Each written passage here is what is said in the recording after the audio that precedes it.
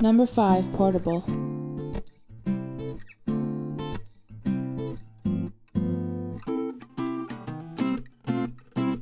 Tools required: reversible drill, hammer, socket set, wrench set, razor knife, measuring tape, 1/2 inch masonry drill bit, 1/4 inch drill bit, 5/16 hex driver bit, a center punch or nail, reel assembly, handle detail.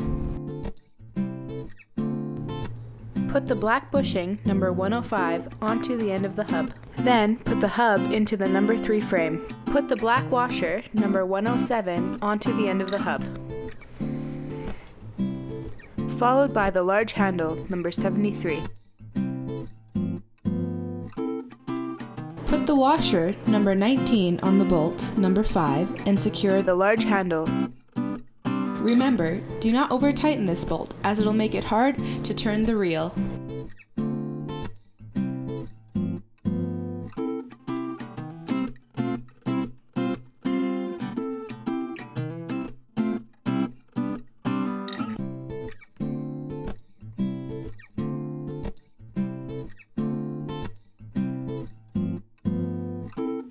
Reel assembly, knob detail. Put the black bushing, number 105, onto the end of the hub.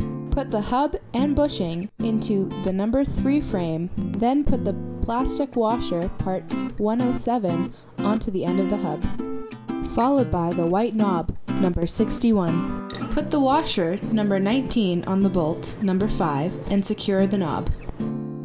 Remember, do not over-tighten this bolt, as it'll make it hard to turn the reel.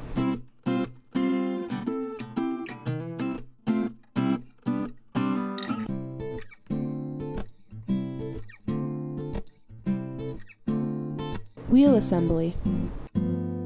Put a 3/8 washer, number 21, onto the 4-inch wheel stem. Then put the stem through the outside hole in the A-frame. Then put a 3/8 washer, number 21, and an acorn nut, number 29, onto the stem. Repeat these steps for all 4 wheels.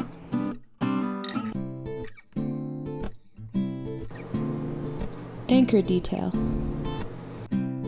Insert the anchor bolt through the spring, number 25, through the black spring guard, number 109, and through the hole of the A-frame.